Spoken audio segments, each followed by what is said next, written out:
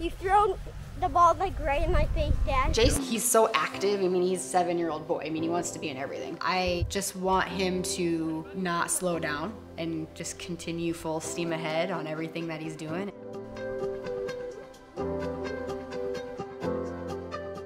We elected to get him into 4-year-old preschool, and that was during COVID. So at that time we had mask mandates. His teacher at the time started just reaching out more consistently with issues. Jace getting very frustrated, having a hard time articulating kind of what was going on. And then one day his teacher reached out to us and said, I think Jace is lip reading, and I think that he's struggles when we have his mask on. Did he have any trouble with his hearing tests? It did take a few times for him to pass his hearing test. When he was born, the light bulb went off in our minds, and we had him tested, and they referred us to Boys Town.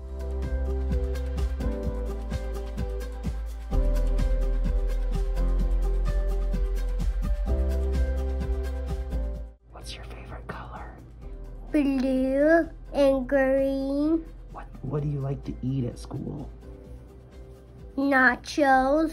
Top of his class for kindergarten, and reading, all of his skills were there. The teacher said he's doing really, really well, but now we think it's probably time that they do some kind of tuning or adjustments on him.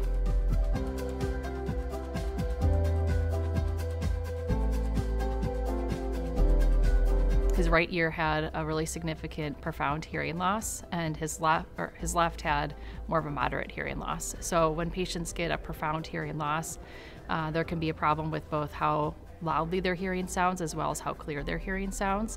And so with that degree of hearing loss, it's really difficult to still get benefit from wearing a hearing aid. It just is going to increase the volume but not improve the clarity. And when patients have that significant amount of hearing loss, usually a cochlear implant is a better option for them. The same day of surgery, or? A cochlear implant is not a quick fix, and it does require a lot of rehab visits with both the audiologist and a speech-language pathologist just to really get the device working for him. Knowing that we are 2 hours away, living in Storm Lake, Iowa, that was very concerning to me because I didn't want him to miss a ton of school. So they're willing to work with us to schedule the appointments and days that won't impact him. And virtual therapy sessions. The Boys Town team, I think they truly understand that this is a life-changing event, and so they take care in every aspect of the whole process from start to finish. Dad, it's not fair. I can't do it. He is excited. He talks about wanting to get his implant. He wants to hear. He's asking every week, when do we go? When can we go? I want this. I'm ready for it. And we're excited for him.